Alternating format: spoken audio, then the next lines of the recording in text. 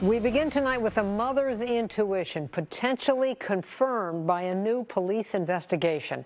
Good evening, I'm Doreen Gensler. Today, a judge in Virginia decided there is enough evidence for a grand jury to consider two first-degree murder charges against the suspected so-called shopping cart killer, and a sixth death may now be connected to that suspect. We've been following the saga since two women were found dead in Harrisonburg, Virginia last year. Since then, the suspect in those deaths has been linked to a woman's death in Northeast D.C. and two more in Alexandria. Now police are looking into a death of a woman in Prince George's County.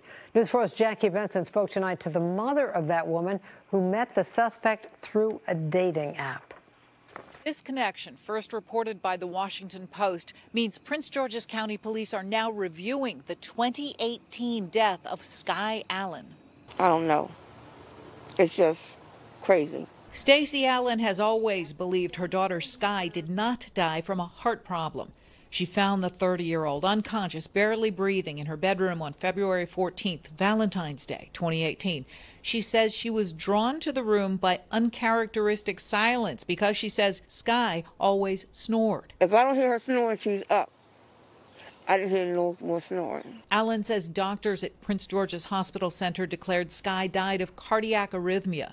But something, a mother's instinct, told her that Anthony Robinson, the man who shared Sky's bedroom, the man she was planning a future with, a man nobody in the family really cared for, had something to do with it. She says she asked Robinson point blank if he killed Sky. I asked him, did you do something to my daughter? He said no. That was the last time she saw Anthony Robinson, until sometime around Thanksgiving last year when she got a phone call from a detective in Rockingham County, Virginia. Anthony Eugene Robinson had been arrested in connection with the deaths of two women at a Harrisonburg, Virginia motel. Police say he disposed of their bodies by using a shopping cart. Within weeks, he would be linked to the remains of two more women. They were found in a plastic container with a shopping cart nearby in Fairfax County, leading the police chief to dub him the shopping cart killer.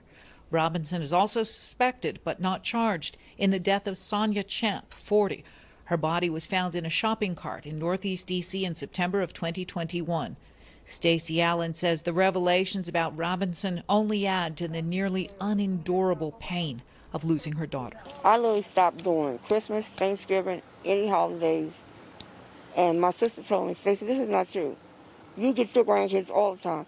I ain't got energy no more. Prince George's County Police face a challenge in reviewing Sky Allen's death. They say they were not notified by the hospital when she died, and her body was cremated for burial.